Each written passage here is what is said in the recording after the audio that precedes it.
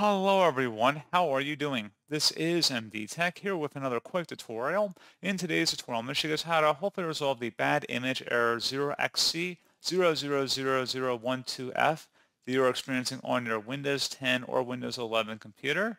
So if you're coming across this error message, it's usually referencing a DLL file that could be corrupt.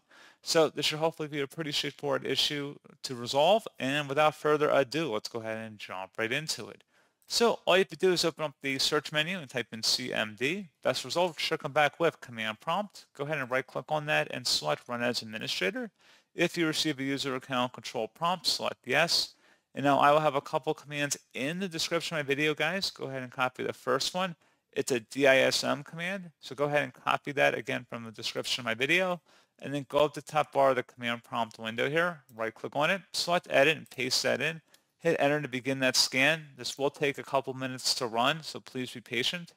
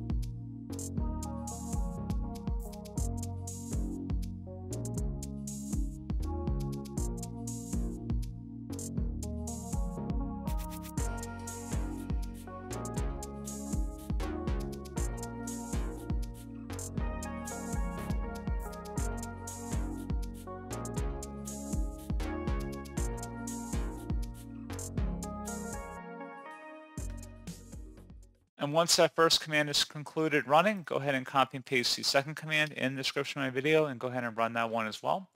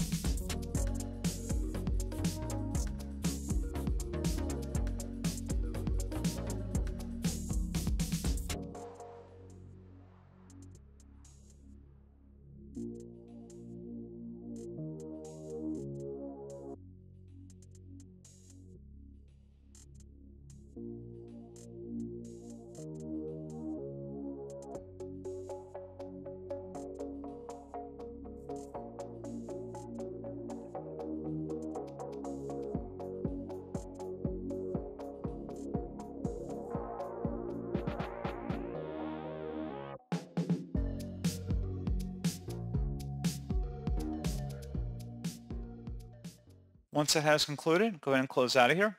Open up a web browser and into Google, and you want to go ahead and search for Visual C++ into Google. And you want to select the Microsoft domain here. It says download Visual C++ redistributable. It should automatically begin downloading the file package. Again, this is from Microsoft's website here.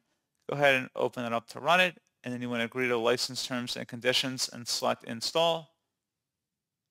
So this is already installed on my computer, but if it wasn't in your case, you want to go ahead and install it and just follow through the on-screen prompts here. This is the 2015 package that we have downloaded. So it should hopefully be a pretty straightforward process on that too. Go ahead and restart your computer at this time.